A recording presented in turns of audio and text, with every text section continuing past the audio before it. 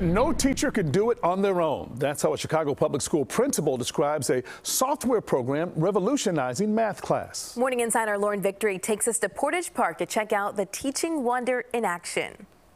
Okay.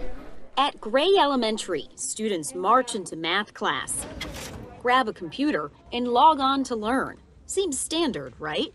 It's a gift. It's a gift. Teacher Taryn Kim's glowing review Go ahead and click it.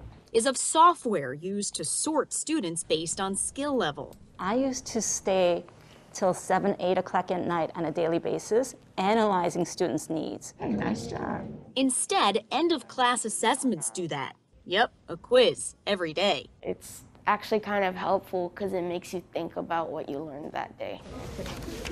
Quiz results determine what and how you learn next. In non-pandemic times, an interactive board directs kids to one of 5 teaching methods. Yeah, -10. Sometimes small groups tackle a topic. Other times, Mira, aquí tenemos muchos videos. a bilingual educator may step in to help.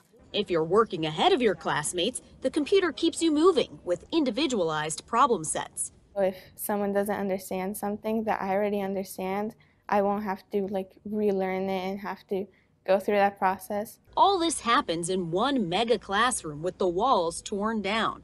The entire 7th grade is split into different subsections. How do you know it works? We look at the data.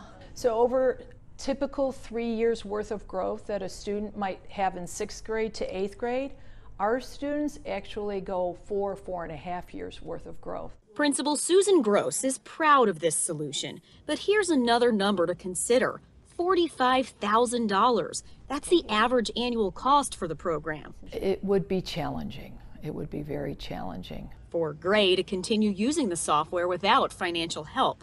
Thankfully, the school gets private donations. In Portage Park, Lauren Victory, CBS 2 News.